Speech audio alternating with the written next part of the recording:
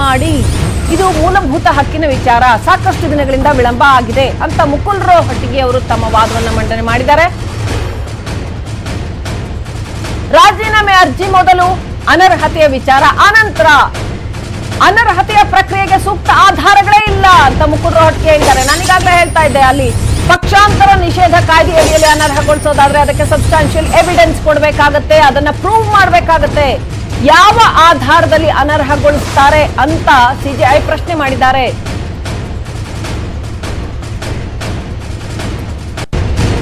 So Mukul Rohatgi ಅವರು ಕೂಡ ಅದನ್ನೇ ಮೆನ್ಷನ್ ಮಾಡಿದ್ದಾರೆ. ಯಾವುದೇ ಸೂಕ್ತವಾದಂತ ಆಧಾರವಿಲ್ಲ, ಸಾಕ್ಷ್ಯಗಳಿಲ್ಲ, ಯಾವುದೇ ಸೂಕ್ತ ಆಧಾರವಿಲ್ಲದೆ ಸುಮ್ಮನೆ ಅನರ್ಹತೆಯ ಒಂದು ವಿಚಾರಣೆಯನ್ನು ತರಲಾಗಿದೆ.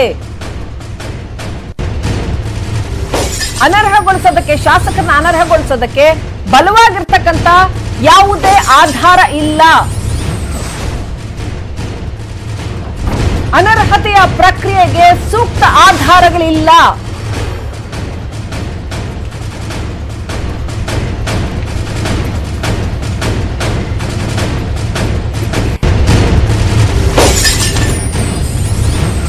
ಒಂದು ಕಡೆ ಮೊದಲೇ ರಾಜೀನಾಮೆ ಕೊಟ್ಟಿರ್ತಕ್ಕಂಥದ್ದು, ಮತ್ತೊಂದು ಕಡೆ ರಾಜೀನಾಮೆ ವಿಳಂಬ ಆಗಿರ್ತಕ್ಕಂಥದ್ದು. ಹಲವು ದಿನಗಳ ಕಾಲ ರಾಜೀನಾಮೆಯನ್ನು ಹಾಗೆ ಇಟ್ಕೊಂಡು ಅನಂತರ ಶಾಸಕರು ಬೇರೆ ಪಕ್ಷದ ನಾಯಕರುಗಳ ಜೊತೆ ಓಡಾಡಿದರು ಅನ್ನುವ ಮಾತನ್ನ ಮುಂದೆ ಮಾಡಿ ಅನರ್ಹತೆಯ ತೂಗುಗತಿಯನ್ನ ಶಾಸಕರ ವಿರುದ್ಧ ತೋರಿಸ್ತಾ ಇರ್ತಕ್ಕಂಥದ್ದು. ಇದು ಸರಿಯಾ ಅನ್ನುವಂಥದ್ದನ್ನ ಪ್ರಶ್ನೆ ಮಾಡಲಾಗ್ತಾ ಇದೆ. ಮೊದಲು ರಾಜೀನಾಮೆ ಸಲ್ಲಿಸಿದ್ರು, ಸೊ ಅನಂತರ ಅನರ್ಹತೆಯ ವಿಚಾರ ಬರುತ್ತೆ. ಅನರ್ಹತೆಯ ವಿಚಾರಣೆ ನಡೆಸೋದಕ್ಕೆ ನಮ್ದೇನು ಅಬ್ಜೆಕ್ಷನ್ ಇಲ್ಲ ಅಂತ ಮುಕುಲ್ ರೋಹಟಗಿ ಹೇಳಿದ್ದಾರೆ.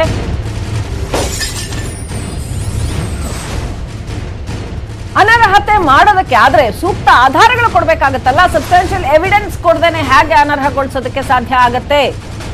ಅನರ್ಹಗೊಳಿಸಿದರೂ ಕೂಡ ಆಗ್ಲೂ ಕೂಡ ಸರ್ಕಾರಕ್ಕೆ ನಂಬರ್ ತೊಂದರೆ ಆಗತ್ತೆ. ನಂಬರ್ ಪ್ರೂವ್ ಮಾಡುವಂತ ವಿಚಾರದಲ್ಲಿ ಅನರ್ಹಗೊಳಿಸಿದ್ರೂ ಕೂಡ ಸೂಕ್ತ ಆಧಾರಗಳಿಲ್ಲದೆ ಅನರ್ಹಗೊಳಿಸಿದ್ರೂ ಕೂಡ ಶಾಸಕರು ಸರ್ಕಾರದ ಜೊತೆ ಇಲ್ಲ ಅನ್ನುವಂಥದ್ದಾಗತ್ತೆ.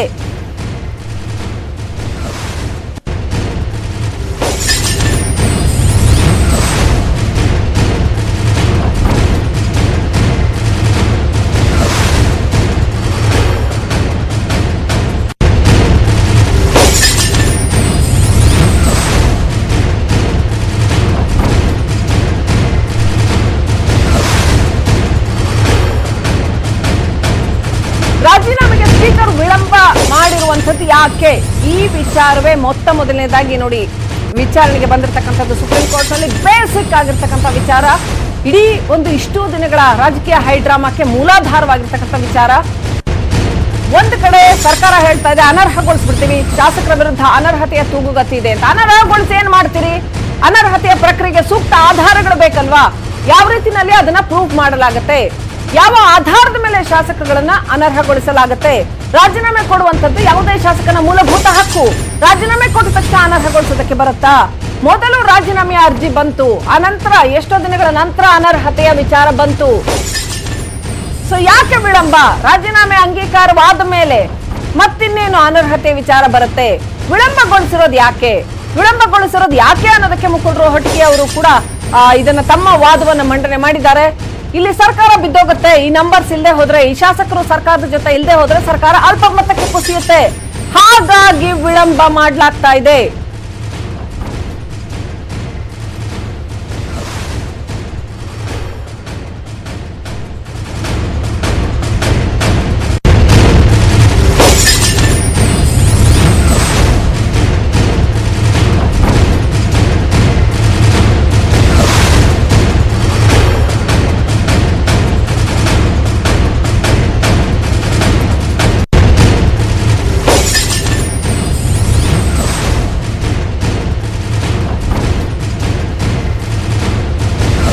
ಮುಖ್ಯವಾಗಿರ್ತಕ್ಕಂಥ ವಿಚಾರ ಶಾಸಕರುಗಳ ರಾಜೀನಾಮೆ ಅಂಗೀಕಾರದ ವಿಚಾರ, ಹಾಗೇನೆ ಅನರ್ಹತೆಯ ತೂಗುಗತಿ ಇದೆಯೋ ಇಲ್ವೋ ಅನ್ನೋ ವಿಚಾರ.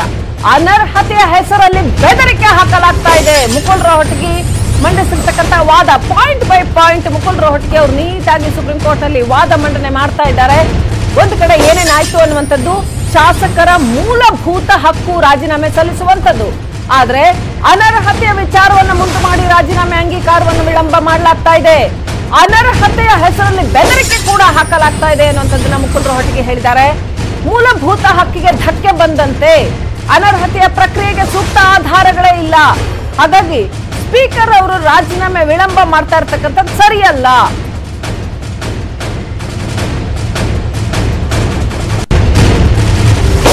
ಈ ನಡುವೆ ಸಿಜೆಐ ಪ್ರಶ್ನೆ ಮಾಡಿರೋದನ್ನು ಕೂಡ ನಾವು ನೋಡಿದ್ವಿ.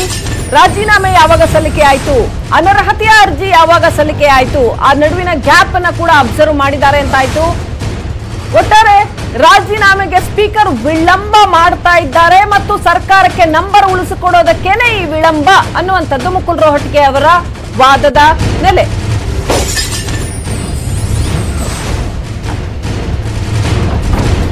ಓಕೆ, ಮಹಾದೇವ್ ಪ್ರಕಾಶ್ ಅವರಿದ್ದಾರೆ. ಕೊನೆಯದಾಗಿ ಅವ್ರ ಹತ್ರ ನಾವು ಒಂದು ಕಮೆಂಟ್ ತಗೋಣ. ಮಹಾದೇವ್ ಪ್ರಕಾಶ್ ಅವರೇ, ಏನ್ ಹೇಳೋದಕ್ಕೆ ಬಯಸ್ತೀರಿ? ವಾದ ವಿವಾದ ಯಾವ ರೀತಿಯಲ್ಲಿ ನಡೀತಾ ಇದೆ ನೋಡ್ತಾ ಇದ್ದೀರಿ? ಮುಕುಲ್ ರೋಹಟಗಿ ಅವರು ಏನು ವಾದವನ್ನ ಮಂಡಿದ್ದಾರೆ, ಅದು ಆ ಮಂಡಿಸಿರುವ ವಾದ 100ಕ್ಕೆ 100ರಷ್ಟು ಕರೆಕ್ಟ್ ಆಗಿದೆ.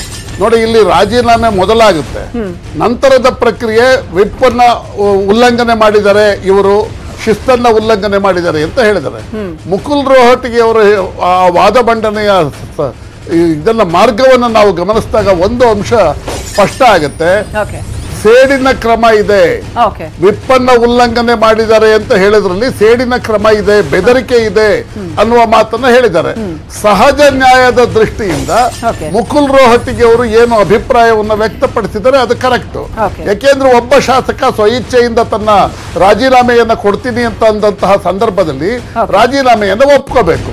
ಅದಕ್ಕೆ ನೂರಾರು ಕಾರಣಗಳನ್ನ ಹುಡುಕಿ ನೀವು ಬೇರೆ ಬೇರೆ ಒತ್ತಡಕ್ಕೆ ಒಳಗಾಗಿ ಮಾಡಿದ್ದೀರಿ, ನಿಮ್ಮ ರಾಜೀನಾಮೆಯನ್ನ ನಾವು ವಿಚಾರಣೆ ಮಾಡಬೇಕು, ಈ ರೀತಿ ಎಲ್ಲ ಕೊಟ್ಟು ಅವರ ರಾಜೀನಾಮೆಯನ್ನ ಮುಂದಕ್ಕೆ ಹಾಕಿ ಒಪ್ಪಿಕೊಳ್ಳೋದನ್ನ ಮುಂದಕ್ಕೆ ಹಾಕಿ ಅವರ ಮೇಲೆ ವಿಪ್ನ ಅಂಕುಶವನ್ನ ಇಟ್ಟು ಬೆದರಿಸುವ ತಂತ್ರ ಅಂತ ರೋಹಟಗಿ ಏನು ವಾದ ಮಾಡಿದ್ದಾರೆ ಅದು 100ಕ್ಕೆ 100ರಷ್ಟು ಸರಿಯಾಗಿದೆ. ಪ್ರಾಯಶಃ ಸಹಜ ನ್ಯಾಯದ ದೃಷ್ಟಿಯಿಂದ ಸುಪ್ರೀಂ ಕೋರ್ಟ್ ಅದನ್ನು ಒಪ್ಕೋಬಹುದು. ಉಮೇಶ್ ಜಾಧವ್ ಪ್ರಕರಣ ಕೂಡ ಹಿಂದೆ ಡಾಕ್ಟರ್ ಉಮೇಶ್ ಜಾಧವ್ ಅವರ ಪ್ರಕರಣದಲ್ಲಿ ಇದೇ ರೀತಿ ಅವರು ಶಿಸ್ತನ್ನ ಉಲ್ಲಂಘಿಸಿದ್ದಾರೆ. ಅವರ ವಿರುದ್ಧ ವಿಪ್ನ ಉಲ್ಲಂಘನೆಯ ಆರೋಪದ ಮೇಲೆ ಸದಸ್ಯತ್ವ ಅನೂರ್ಜಿತಗೊಳಿಸಬೇಕು ಅಂದ್ಬಿಟ್ಟು ಕಾಂಗ್ರೆಸ್ ಅರ್ಜಿಯನ್ನ ಕೊಟ್ಟಿತ್ತು. ಆದ್ರೆ ಸ್ಪೀಕರ್ ಅವರು ಆ ಅರ್ಜಿಯನ್ನು ಪರಿಗಣಿಸಲಿಲ್ಲ. ಉಮೇಶ್ ಜಾಧವ್ ಅವರ ರಾಜೀನಾಮೆಯನ್ನು 1 ತಿಂಗಳ ಅವಧಿ ಒಳಗೆ ಒಪ್ಕೊಂಡ್ರು. What ever it may be, ಅದಕ್ಕೊಂದು ಮಾರ್ಗದರ್ಶಕ ಸೂತ್ರ ಸ್ಪೀಕರ್ ಅವರ ಹತ್ರ ಇದ್ದೇ ಇದೆ. ಆ ಮಾರ್ಗದರ್ಶಕ ಸೂತ್ರದ ಅನ್ವಯ ತಕ್ಷಣ ಅವರು ರಾಜೀನಾಮೆಯನ್ನು ಒಪ್ಕೊಳ್ಳೋದಕ್ಕೆ ಎಲ್ಲ ಸಾಧ್ಯತೆಗಳು ಇದೆ. ಮುಕುಲ್ ರೋಹಟಗಿ ಒಬ್ಬ ಕಾನೂನು ತಜ್ಞರಾಗಿದ್ದಾರೆ, ಸಂವಿಧಾನ ಪಂಡಿತರಾಗಿದ್ದಾರೆ. ಅವರು ಏನು ನಿರ್ಧಾರವನ್ನ ತೆಗೆದುಕೊಂಡಿದ್ದಾರೆ ಅದು ಸರಿ ಇದೆ ಅಂತ ನನಗನ್ಸುತ್ತೆ. ಏನು ಉತ್ತರ ಕೊಡಬಹುದು ಇದಕ್ಕೆ ಸ್ಪೀಕರ್ ಅವರು? ಸ್ಪೀಕರ್ ಅವರು ಏನು ಉತ್ತರ ಕೊಡೋದಕ್ಕಾಗೋದಿಲ್ಲ. ಅವರು ಅನಿವಾರ್ಯವಾಗಿ ಈಗ ಸುಪ್ರೀಂ ಕೋರ್ಟ್ ಒಂದು ಡೈರೆಕ್ಷನ್ ಅನ್ನ ಕೊಡುವ ಸಾಧ್ಯತೆಗಳಿದೆ. ನೀವು ಅವರು ಮೊದಲು ರಾಜೀನಾಮೆಯನ್ನ ಕೊಟ್ಟಿರೋದ್ರಿಂದ ಸಹಜ ನ್ಯಾಯದ ದೃಷ್ಟಿಯಿಂದ ಅವರ ರಾಜೀನಾಮೆ ಒಪ್ಕೊಳ್ಳಿ ಅಂತ. ನೋಡಿ, ಸಾಂದರ್ಭಿಕ ಘಟನಾವಳಿಗಳನ್ನ ನಾವು ನೋಡಿದಾಗ ಆ ಸಾಂದರ್ಭಿಕ ಘಟನಾವಳಿಗಳು ರಾಜೀನಾಮೆ ನೀಡಿರುವ ಶಾಸಕರ ಪರವಾಗಿರೋದು ಎದ್ದು ಕಾಣುತ್ತೆ. ನೋಡಿ, ಅವರು ಮೊದಲು ಹೋಗಿ ಸ್ಪೀಕರ್ ಅವರಿಗೆ ರಾಜೀನಾಮೆಯನ್ನ ಸಲ್ಲಿಸಿದ್ರು. ಅದು ವಿಳಂಬ ಆಗುತ್ತೆ ಅಂತ ಅಂದಾಗ ವಿಳಂಬ ಆಗುವ ಸಾಧ್ಯತೆ ಇದೆ ಅಂತ ರಾಜ್ಯಪಾಲರಿಗೆ ಹೋಗ್ಕೊಟ್ರು. ತದನಂತರದಲ್ಲಿ ಭಾರತದ ಪರಮೋಚ್ಚ ನ್ಯಾಯಾಲಯ ಸುಪ್ರೀಂ ಕೋರ್ಟ್ಗೆ ವಿನಂತಿಯನ್ನ ಸಲ್ಲಿಸಿ ನಮ್ಮ ರಾಜೀನಾಮೆ ವಿಳಂಬ ಆಗ್ತಾ ಇದೆ, ರಾಜೀನಾಮೆಯನ್ನು ಒಪ್ಪೋದಕ್ಕೆ ಹೇಳಿ ಅಂದ್ರು. ಅದಾದ ನಂತರ ಮೈತ್ರಿ ಸರ್ಕಾರದ ಟ್ರಬಲ್ ಶೂಟರ್ ಶಿವಕುಮಾರ್ ಅವರು ಮುಂಬೈಗೆ ಹೋಗಿ ಶಾಸಕರ ಮನವೊಲಿಸುವ ಪ್ರಯತ್ನವನ್ನ ಮಾಡಿದ್ರು.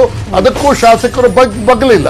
ಸುಪ್ರೀಂ ಕೋರ್ಟ್ ನೀಡಿದ ಆದೇಶದಂತೆ ಆ ದಿನ 6 ಗಂಟೆಗೆ ಬಂದು ತಮ್ಮ ರಾಜೀನಾಮೆ ಪತ್ರವನ್ನ ಸಲ್ಲಿಸಿದ್ರು. ಇದೆಲ್ಲವನ್ನ ನೋಡಿದಾಗ ಅವರು ಯಾವುದೇ ಒತ್ತಡಕ್ಕೆ ಒಳಗಾಗಿ ರಾಜೀನಾಮೆಯನ್ನ ಕೊಟ್ಟಿಲ್ಲ. ಅವರು ರಾಜೀನಾಮೆ ಕೊಟ್ಟಿರೋದು ಸ್ವಇಚ್ಛೆಯಿಂದ ಅನ್ನೋದು ಎಲ್ಲ ರೀತಿಯ ಸಾಂದರ್ಭಿಕ ಸಾಕ್ಷ್ಯಗಳಿಂದ ಪ್ರೂವ್ ಆಗಿದೆ. ಅನರ್ಹತೆಗೆ ಯಾವ ಆಧಾರ ಇದೆ? ಇಲ್ಲ, ಅನರ್ಹತೆಗೆ ಆಧಾರವೇ ಇಲ್ಲ. ಈಗ ರೋಹಟಗಿ ಅವರು ತುಂಬಾ ಅದ್ಭುತವಾಗಿ ವಾದ ಮಂಡಿಸಿದ್ದಾರೆ. ರಾಜೀನಾಮೆಯನ್ನ ಕೊಟ್ಟ ನಂತರದಲ್ಲಿ ಅನರ್ಹತೆಗೆ ಬೇಸೇ ಇಲ್ಲ. ಆದ್ರಿಂದ ಅನರ್ಹತೆಯ ಅಂಕುಶವನ್ನ ಶಾಸಕರ ಮೇಲಿಟ್ಟು ಅವರನ್ನ ಬೆದರಿಸುವ ತಂತ್ರ ಅಂತ ಏನು ರೋಹಟಗಿ ಅವರು ವಾದ ಮಂಡನೆ ಮಾಡಿದ್ದಾರೆ ಅದು 100ಕ್ಕೆ 100ರಷ್ಟು ಸರಿಯಾಗಿದೆ. ಥ್ಯಾಂಕ್ ಯು ಮಹದೇವ್ ಪ್ರಕಾಶ್ ಅವರೇ, ತಮ್ಮೆಲ್ಲ ಡೀಟೇಲ್ಸ್ಗಾಗಿ. Thank you Srilakshmi.